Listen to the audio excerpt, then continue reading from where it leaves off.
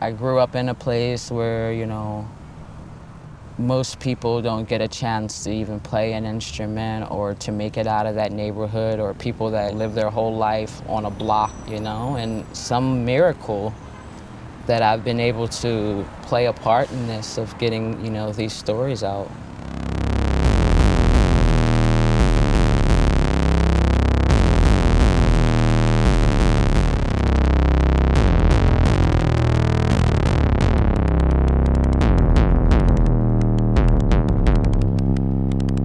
In my music, there's a lot of messages. I want people to take away that there are people that are not being represented. Like, you may see Black women on TV all day, but that is not the full scope of what's happening and being represented. And we are missing a large part of the story.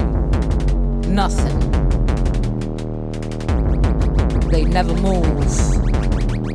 Nothing. What physics? What possibilities? They never move. Nothing. The instruments are, you know, very special to me, but the main instrument is myself. I spent so much time like dreaming about making music, and like my imagination of even pretending, you know, in my room, I jammed out. I was in a band by myself, you know what I mean? Like, so anytime I'm on an instrument, I'm just like, that's me, something is coming out. Damn.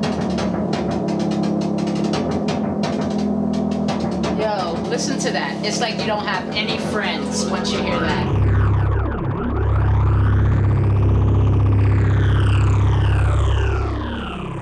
I use sound as an agent of resistance. I do these durational performances. I did one about domestic violence and sexual assault, and it was amazing because women from all over was contacting me like, yo, I left my house that day, and like no one like criticized my body.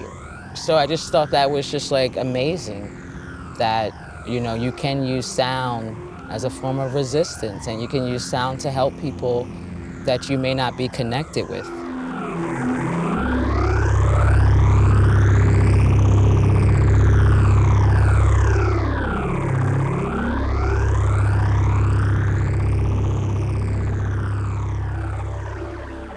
Alice Coltrane spiritually influences me. You know, the struggle of Nina Simone and Billie Holiday, it influences me a lot.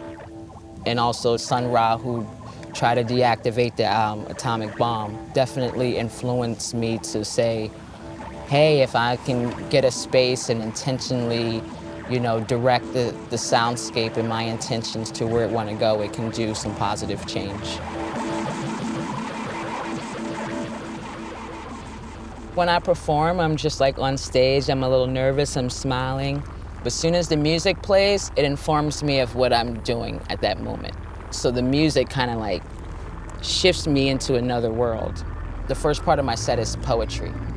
So I need something that's also just as intense, that can be just as intense as me.